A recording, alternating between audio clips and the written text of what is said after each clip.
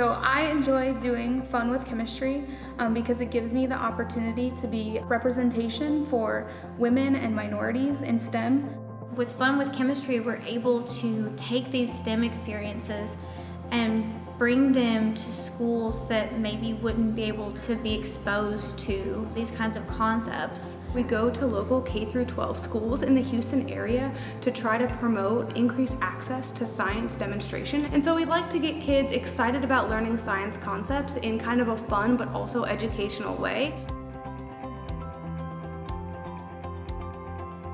So one of the experiments that we really like to do, we call Genie in a Bottle. So in this experiment, we take an Erlenmeyer flask, and what we'll do is we'll measure out a chemical called hydrogen peroxide. So hydrogen peroxide has the formula H2O2. We're gonna use something called a catalyst. So it allows us to take the H2O2 and convert it into H2O and oxygen. When we add the catalyst, this decomposition reaction occurs and we see a large plume of smoke. And so that's because this reaction is hot. For our oscillating clock demonstration, we combine 3 clear solutions and see what happens to our color changes. A and B mix to form C. That reacts in a second reaction in order to form iodine, which is what gives us that really nice yellow color. So depending on the pathway and the concentration of iodine, we see the disappearance and reappearance of that yellow color, like a clock.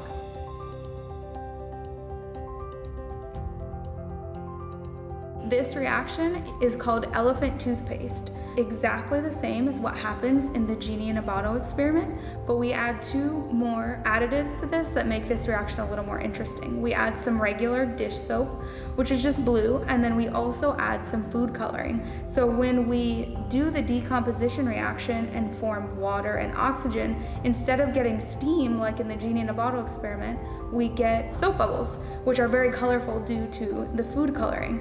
When this reaction occurs, it's what we call exothermic. You can see there's steam coming out of the bubbles that come out of the Erlenmeyer flask. The universal indicator demonstration focuses on a couple of different chemical concepts. So for these, we like to talk about the pH scale and then state of matter changes. And so we start our demonstration by adding sodium hydroxide, which is basic. Carbon dioxide is dry ice, and it starts off as a solid, but then it also produces a vapor in the warm air. And so this process going straight from a solid to a gas is what we call sublimation. And as we add some dry ice, we decrease the pH of this solution, and every time the pH decreases, we see color changes from the purple to the blue, green, orange, and then finally ending at the yellow color, which indicates that at the end of the reaction, we have an acidic pH.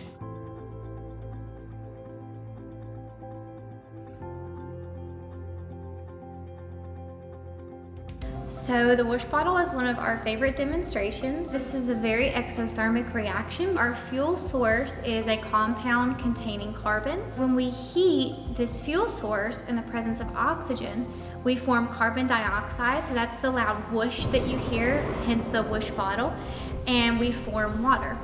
In one of them, we add something a little extra, so you'll notice that that one is green. In that whoosh bottle experiment, we actually add boric acid.